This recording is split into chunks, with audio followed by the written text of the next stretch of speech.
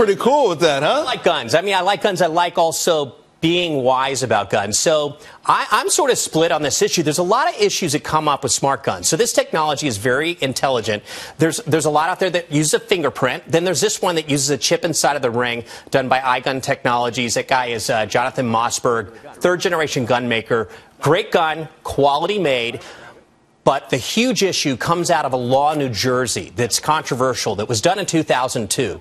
A really idiotic law that says that if any shop owner for guns in the state of New Jersey sells a smart gun at any one particular time, then they must always sell smart guns and only smart guns. The inventory has to only be smart guns. And it's ridiculous. It sounds like there's some political motivation. There's lots of political motivation. It was designed and intended to be an incentive to sell smart guns, but instead it backfired. NRA, gun owners are saying, wait a minute, don't screw with our guns. We like them the way they are. We want to have the decision and not have the government tell us we have to have a smart gun. So that slowed all this down. Now, Ron Conway, a venture capitalist in Silicon Valley that has done quite well with Facebook, a number of investments, he's saying, I think there's a giant market right now for people who aren't like me, who aren't comfortable with guns, but if for the fact you could put in a technology that says your kids couldn't fire these, someone gets into your house, gets a hold of your gun, they can't fire it and use it against you. But it's also fingerprints, too. It can be activated. Right, different technology. It's about 6 manufacture this. But this guy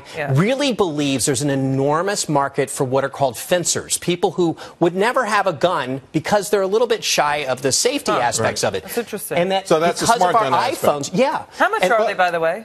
You're going to add about $300 plus to each gun. So about $300 to $500 I think, though, each gun. one of the problems, however, is sort of like, okay, you've got the gun, someone breaks into your house, and now you got to find the ring. You better have it on, right? Man, you know, I was in a sink, you know.